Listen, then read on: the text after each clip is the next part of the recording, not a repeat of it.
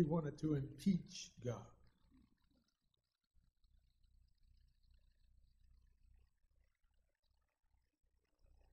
And God permitted him to develop an army. He gave him time to develop his rebellion. And he had over 1/3 of the angels on his side.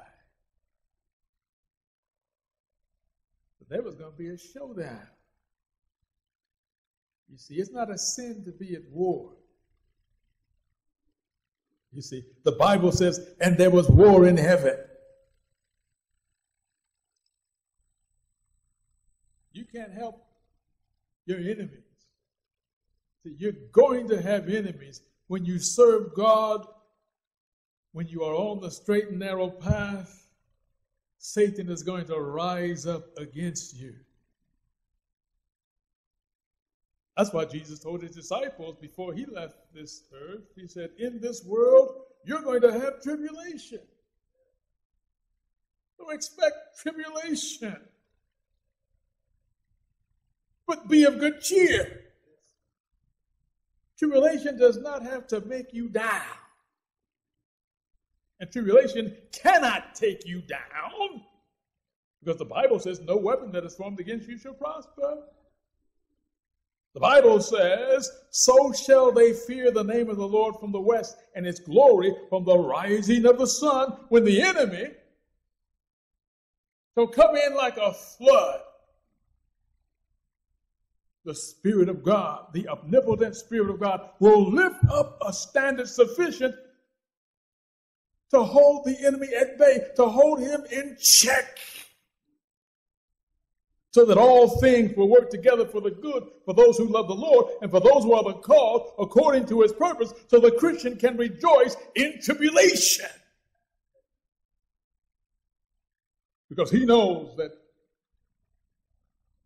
there is no temptation taken unto him that such as is common to man, but God is faithful. He will not allow the devil to tempt you beyond your ability to resist him. And see, the last generation, they're going to learn how to fight the devil, how to win, how to overcome the mightiest rebel in the universe. We think we're having resistance in the political realm, and we are. God is able to orchestrate everything. All things work together for good to those that love the Lord and for those who are the called according to his purpose. And when you believe that, when you put God first, everything that happens to you will happen for your good and his glory. He's going to bring you closer to him. We are in a furnace of affliction, and he shall purify the sons of Levi. You're being purified. You're being cleansed. You're being prepared for eternity. Our whole message is based on being cleansed. Under 2,300 days, then shall the sanctuary, then shall God's people be cleansed. Our whole message is based on the purifying process. So I rejoice when I go through trials. I rejoice all the time. Because, I know when the devil comes after me, he's trying to destroy me. And see, I just get stronger. You see, trouble shakes you. Either it settles you in or shakes you out. You either get stronger or you get weaker when trials come. And the saints, as they travel up the narrow road, they will get stronger and stronger and stronger and more determined till they are sealed. They have settled into the truth both intellectually and spiritually so that they cannot be moved. Don't you want to reach that point? You can't do it on your own. You see, with men it is impossible, but with God all things are possible. We've got to take God at his word. God is not a man that he should lie. God doesn't have to lie or exaggerate to get you to follow him. He tells the straight truth. The problem is, the Bible says the time will come when men will not endure sound doctrine. People don't even want to hear the truth anymore. When you speak the truth, they think you're lying because their minds have been twisted. The Bible says, woe unto them that call evil good and good evil, that put bitter for sweet and sweet for bitter, that put light for darkness and darkness for light. That's the mindset of the minds of men and women today. They love sin. They are sin-loving multitudes. And when you hold up the truth, the world is at war with you. That's why they put Jesus on the cross. Let's get to the message. The title of this message is Holiness and the Sermon on the Mount. Now, what I love, in fact, let's pray. Let us pray. Dear Lord, as we open your word, as we prepare this message, we pray for the unction of the Holy Spirit. We ask for your guidance, your counsel, your power, your wisdom. Hear our prayer, we pray. In Jesus' name, amen. Can you imagine living in a time when Jesus walked the earth? A man that was approved of God, who went about doing good, who never sinned. Not even by a thought did Christ yield to the power of temptation. He was able to please God at every step, even as a child. He understood his mission and his calling. And he told his parents, how is it that you're looking for me? At the age of 12, why is it that you are looking for me? Don't you know that I must be about my Father's business? I must do his will. When we become aware of who we are, we're going to have that same response. We've got to be about our Father's business. And when you take care of God's business, he's going to take care of yours. Good to see Sister Desiree, Sister Steele, and her little children. And not little anymore. Amen. They have been a joy to my heart for years. Good to see my wife here today. A mighty teacher from Oakwood Elementary School. We're thankful for her ministry and her lifestyle. And all of you know her. Most of you know her. You don't know me. Praise the Lord. She must increase, I must decrease.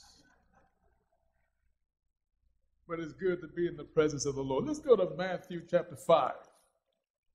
Matthew chapter 5, verse 1. And seeing the multitudes, Jesus went up to the mountain. You see, Christ was so attractive. He was so powerful that he didn't have any media. He didn't have the internet. He didn't have billboards. He didn't have all the things we have today to get word out. But he was so powerful, and so he met the needs of people that they came by the multitudes. They came by droves. They came by hundreds and thousands to hear his word. You see. Let's go to Matthew 4:24. Matthew 4:24. This is why a lot of people came to hear Jesus. Matthew 4, verse 24. In fact, verse 23 says, and Jesus went about all Galilee, teaching in their synagogues and preaching the gospel of the kingdom. See, Jesus did not just lecture. He preached. He taught the word of God. And when they finished, listen to Jesus. The Bible says, and they were astonished at his doctrine, for his word was with power. And see, not only did Jesus preach, but he had a full gospel, a four-dimensional gospel. He went about healing all manner of sickness. Verse 23, all manner of disease among the people. Can you imagine someone with the ability to cure every single disease? They don't teach that in any medical school. Jesus cured all diseases, physical diseases, mental diseases, social diseases. He was a fixer. He fixed the problems that the devil caused in the Garden of Eden when man decided to sin. Jesus was able to reverse all the works of the devil, all right there on the spot.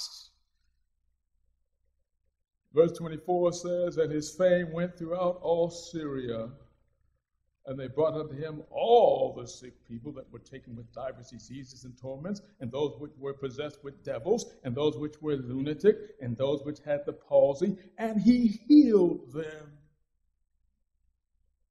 You see, I was in prayer this morning, and I was praying about a certain situation, about healing, and my mind went to, I asked God the question, why do you seem not to hear prayers for healing? Because I'm praying about certain things, and it seems like my prayers are not being heard. It seems like there's a delay in prayer. Because God doesn't move when we want him to move. You see, his thoughts are not our thoughts. But the Holy Ghost told me that the Lord's hand is not shortened, that he cannot save. God still has the same power to heal everyone instantaneously if it's his will. His ears are not shortened that he cannot hear. But your iniquities have separated between you and your God. Your sins have hid his face from you that he will not hear. So what we need to do is to purify ourselves, confess our faults, confess our sins. If we confess our sins, he is faithful and just to forgive us of our sins and to cleanse us from all unrighteousness. There must be nothing between our souls and our Savior. David said, if I regard iniquity in my heart, the Lord will not hear me. God knows our hearts. We can't fool God. He looks beyond what we appear to be. He looks exactly at our hearts, and he can read us like an open book. We can't hide from God, so we might as well get honest and say, Lord, be merciful unto me, a sinner. When we come to God just as we are, he's able to deal with that. You see, the Pharisees, they felt they were righteous and holy because of what they did. They tried to make it to heaven by their own works. But once we learn that we can't do it on our own and that we all fall short of the glory of God, we lean upon him, we call upon him. He is a Savior. Gabriel said, name him Jesus, for he shall save his people from their sins. And when you come to Jesus, he's going to give you the power that will supersede the power of sin in your own life. His grace is sufficient.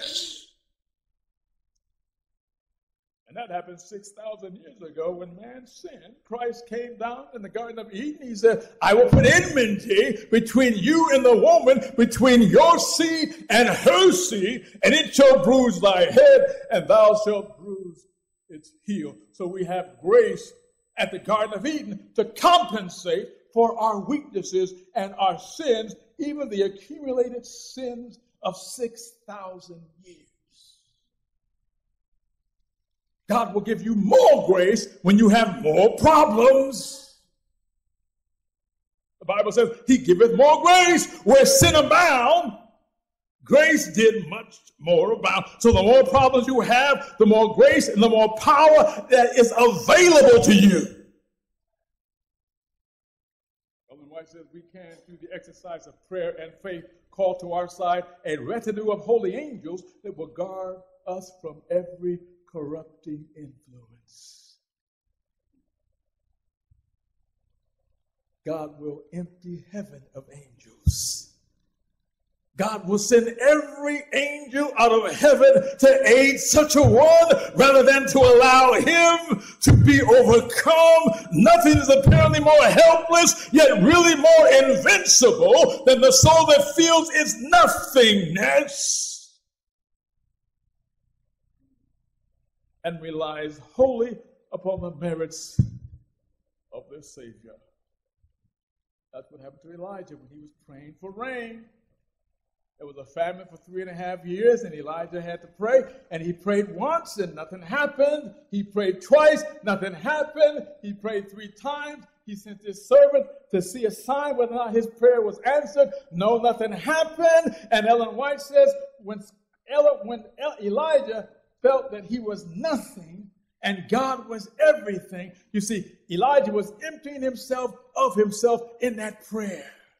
He persevered, he endured, he continued to press his petition to the throne of God. He said, Lord, let there be rain, please send rain. And when Elijah got to the point where he was nothing and God was everything, the servant came back with the answer. I see a cloud like the half a side of a man's hand, and it's coming. And Elijah knew that was a sign that God had answered his prayer. Don't give up, you see. Some of God says, we let go the arm too soon. Learn to stay on your knees. Learn to lock up with God. Make prayer a priority. Believe in his word. Trust in him. Give him the glory. Because God's promises stand back. His character stands back of every promise. He is not a man that he should lie. He's going to tell you the truth. That's what he is, the truth. All right, Matthew 4:25, and there followed him great multitudes of people from Galilee and from Decapolis and from Jerusalem and from Judea and from beyond Jordan. So we have all these multitudes following Jesus. Matthew 5, verse 1, and seeing the multitudes, he went up into a mountain, and when he was sat down, his disciples came unto him. And he opened his mouth and taught them. He began to tell people the qualifications for going to heaven. You see, not everybody that says, Lord, Lord, is going to go to heaven. You're going to have a character. You're going to have to be refined. You're going to have to be developed. You're going to have to get to the point where you are reflecting the very character of God. Matthew 5, verse 3 says, blessed are the poor in spirit, for theirs is the kingdom of heaven. So how do you feel today? You see, do you feel poor in spirit? Do you recognize, are you acknowledging your weakness, your frailty, your faults? How in many cases it is your fault that you're sick anyway. You see, sickness is a result of sin. When we acknowledge our sins, Lord, it's me. You see, like David prayed in Psalm 51, have mercy upon me, O God, according to thy loving kindness. According to the multitude of thy tender mercies, blot out my transgressions. David acknowledged his sins. Behold, I was shapen in iniquity. In sin did my mother conceive me. David acknowledged his weakness, his need of a Savior, his need of a power out of and beyond himself. And whenever you lean on God, he's not going to let you fall. You see, he's going to hold you up. Blessed are the poor in spirit, for theirs is the kingdom of heaven. Blessed are they that mourn, for they shall be comforted. That mourning is a godly sorrow for sin. Lord, I'm sorry for my sins. My heart is broken. Blessed are the meek, for they shall inherit the earth. Now, we live in an age where meekness is considered not only weakness, but being meek is hated and laughed at and ridiculed. But Jesus said, if you're going to make it to heaven, you're going to have to be meek. He said, learn of me, for I am meek. They couldn't understand Jesus because of his character. He's a great God, yet he was so humble, he did not take the glory to himself. Yes, he endured. Blessed are they which do hunger and thirst after righteousness, for they shall be filled. Blessed are the merciful, for they shall obtain mercy. Blessed are the pure in heart, for they shall see God. Blessed are the peacemakers, for they shall be called the children of God. Blessed are they which are persecuted for righteousness' sake. Theirs is the kingdom of heaven. All them that live godly, when you become godlike in character, the devil's going to really get stirred up. And he's going to send people to take your life. And when you come face to face with death, that's really the acid test. I saw the news the other day how this man came to church and he had a gun and he pointed it right at the pastor. And he was tending to take that pastor out. That pastor had some guardian angels around him, and the gun jammed. You see, Satan can't take you out unless it's God's will. The gun jammed, and then the deacon took care of the man. But God can protect you even in a situation. We can't move fast enough to dodge bullets like they do on television. But the angels can lift up a standard. The Bible says, he that dwelleth in the secret place of the Most High shall abide under the shadow of the Almighty. God covers us with the covering of the Almighty. He's going to cover all of his children to protect them through the time of trouble. Despite the fact that they're going to have all these drones and these laser-guided bullets, heat-seeking missiles directed at us, God's power supersedes their power, and no weapon formed against you shall prosper. And every tongue that shall rise up against you, don't be afraid of people when they talk about you. That's what they're supposed to do.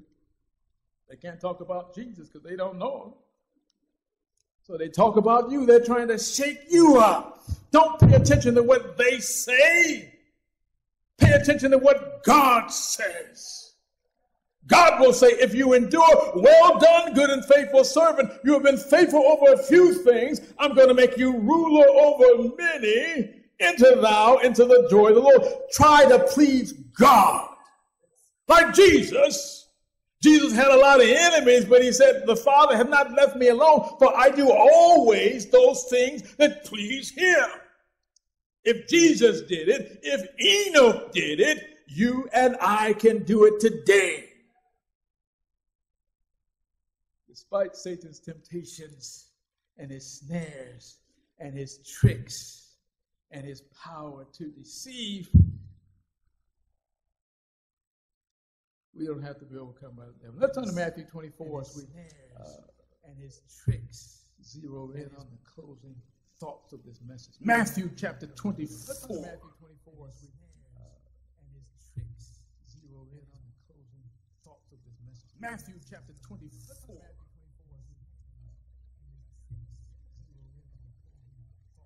The disciples came to Jesus. You see, Jesus was on his way out of the temple. You see, Matthew 24, 1, and Jesus went out and departed from the temple. Jesus was leaving the temple, but the disciples came to him to show him the beauties of the temple. Come back and see this beautiful building. Christ was on his way out, but they said, look, come see this beautiful building. It's been fixed up. It's been renovated. It's been made to look like new. Look at this beautiful building. It's been made to look like new. Look at this beautiful building. One day, this building is going to be leveled. one day this building is going to be leveled because the prophecy said Jerusalem's going to stand forever. So when Jesus said that, it was a radical statement, you see. And the disciples said, well, privately, tell us, when shall these things be? What shall be the sign of thy coming and of the end of the world?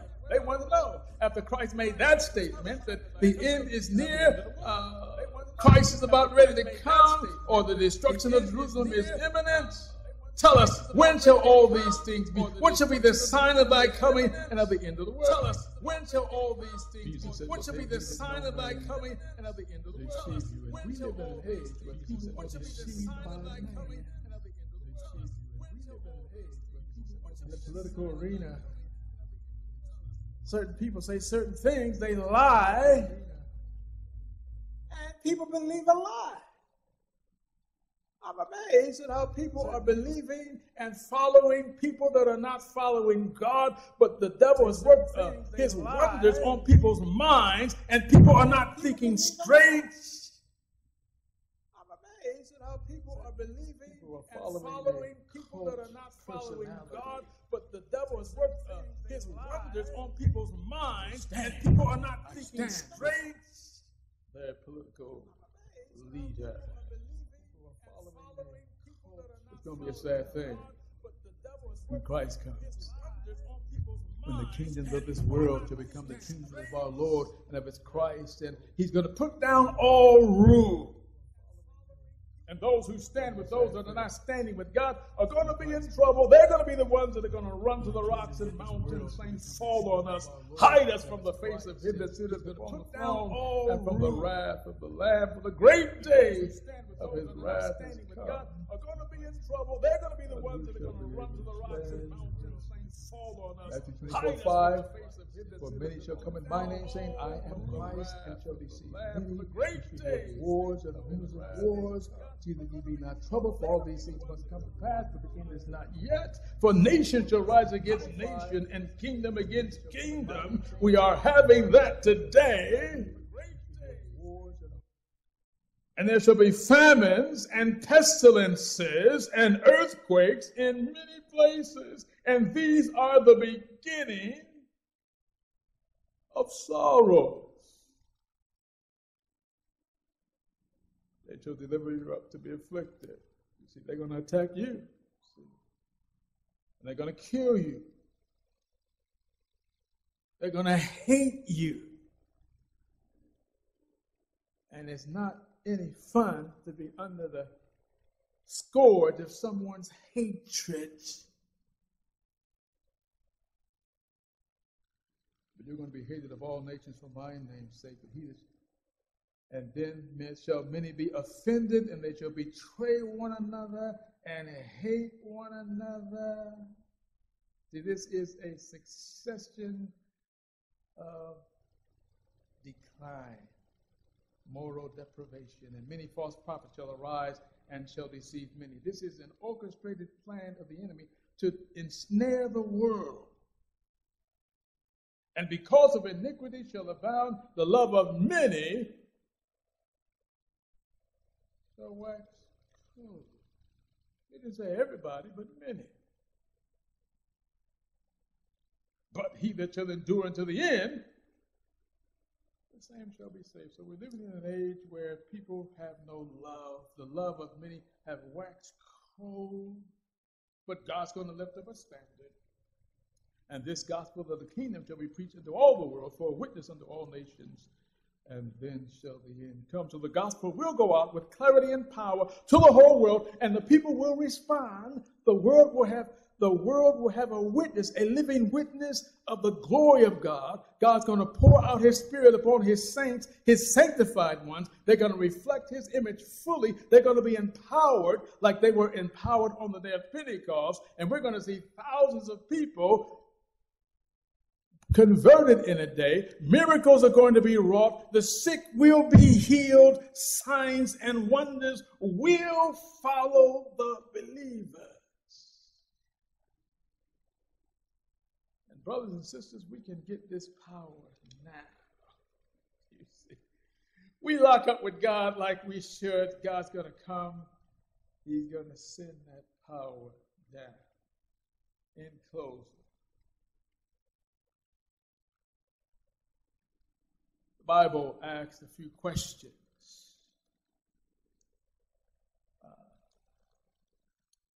Let's turn to Isaiah 33. The Bible asks the questions, 3 questions in the Bible. Isaiah 33 talks about who will stand. Isaiah 33, who will make it in the church? Isaiah 33:14 says, the sinners in Zion are afraid. So folk in the church, they're going to be afraid. Fearfulness has surprised the hypocrites, those who say one thing and do another. Who among us shall dwell with the devouring fire? Who among us shall dwell with everlasting burnings? Who will make it to heaven? That's what I want to know, because I want to be among one of those that will make it to heaven. The Bible says, he that walketh righteously and speaketh uprightly and despiseth the gain of oppressions, he that shaketh his hands from holding of bribes, he that stoppeth his ears from hearing of blood, who that shutteth his eyes from seeing evil, he shall dwell on high. This person, these individuals are going to walk with God, and their place of defense shall be the munitions of rocks. And I'm going to provide for these people even in the time of trouble. Bread shall be given unto him. His waters shall be sure. Let's go to Revelation chapter 5. The other question about who? Revelation 5. You see, John, the apocalyptic messenger for these last days, Revelation chapter 5. The Bible says, Revelation 5 verse 1 says, and I saw in the right hand of him that sat upon the throne a book written within and on the backside sealed with 7 seals. And I saw a strong angel proclaiming with a loud voice, who is worthy to open the book and to loose the seals thereof? The divine challenge. And nobody was able to step up and say, I'm worthy. And no man in heaven nor in earth, neither under the earth, was able to open the book and to look thereof. And John wept much because no man was found worthy to open and to read the book, neither to look thereon. You see, if nobody opened the book, nobody's prayers would be answered. Nobody would have power. Nobody would be saved. If nobody stepped up to the plate and opened up that book, we would all be lost. So that's why John wept, because nobody was found worthy to open the book. And as John wept, you see, one of the elders said to him, weep not, John. Behold, the Lion of the tribe of Judah, the Root of David, had prevailed. He overcame the devil. You see, the devil couldn't get everybody. The Lamb of the tribe of Judah, the Root of David, had prevailed. He overcame the devil. He was able to say, the prince of this world cometh and has nothing in me. And I beheld, lo, in the midst of the throne and of the 4 beasts, and in the midst of the elders stood a lamb as it had been slain. Christ was slain with 7 horns. He had omnipotent power, 7 eyes. He had supernatural intelligence and 7 spirits, the Holy Ghost. And he came and took the book out of the right hand of God. Right hand of him that sat on the throne, and he had taken the book. When he had taken the book, the 24 elders and the 4 beasts fell down and worshipped. Every one of them with harps and golden vials full of odors, which are the prayers of the saints. Now your prayers can be answered, as the organist plays something softly, the pianist. Something's going to happen, you see. And they sung a new song. You see, they had an advocate in heaven now.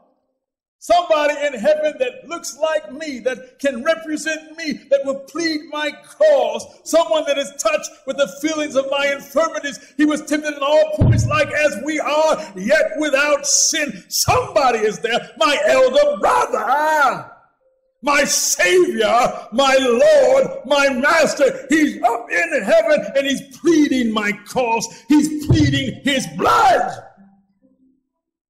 Father, my blood, my blood, my blood. Now your prayers can be answered because of the life of Jesus and his blood. The merits of his blood, the Bible says, and they overcame him by the blood of the Lamb and by the word of their testimony, and they loved not their lives unto death. Once we understand the power of the blood will never lose its power. When I see the blood, the Bible says in the book of Exodus, I'm going to pass over that house. The angel of death could not come near those that had the blood on their posts. You see, we need God's blood. We need his seal. We need his power. We need victory over sin. God will not lower the standard. There is no excuse for sin. We've got to put away all of our sins.